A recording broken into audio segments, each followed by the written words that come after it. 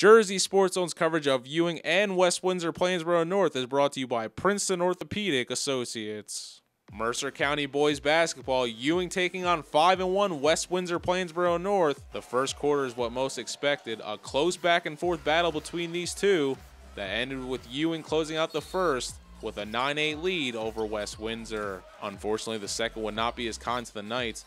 They struggled to get anything going in the opening minutes of the quarter, and Ewing capitalizing on those miscues, they start to pull away by winning the battle down low. Obi Agigo going to muscle his way in there to put the Devils up by 7 to begin the second. Then Cameron Clark going to work the boards for the rebound, and you're going to need more bodies. Clark with the and one gives the Blue Devils a 20-10 lead midway through the second. And before the break, Keyshawn Preston not backing down sends Ewing into the half leading 24-15 over West Windsor. Get your snacks ready because the second half will be the Shamar Robinson show.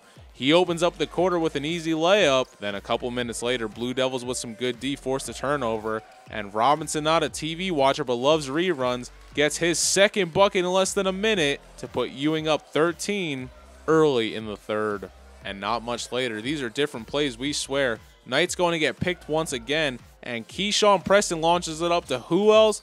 That's right, Shamar Robinson. He finishes at the rim to make it 36-18 Blue Devils with 3:57 to go before the fourth quarter. Ewing just opening this one up in the third quarter. They hit the 20-point mark for the lead, and Shamar Robinson says make it 22, hits the runner with ease, and the Blue Devils close out the third, leading West Windsor 49-27. By the fourth quarter, it just seemed like he was showing off. Robinson with another drive, and this time he'll add one to it as he'll complete the three-point play to make it 51-29 Ewing early in the fourth.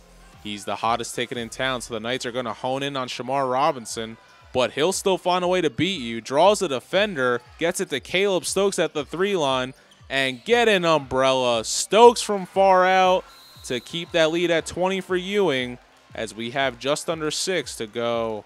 It's been a dominating performance from the Blue Devils thus far. They're still up 20 late in the game, and Miles Reed says, I want one for the road. Reed getting 3 of his own after the shot with contact, and that's going to wrap this one up. 68-45 is your final from West Windsor Plainsboro North. The Ewing Blue Devils bouncing back after a tough loss to Trenton over the weekend. They improved to 5-4. Shamar Robinson had himself a day. He finishes with 22.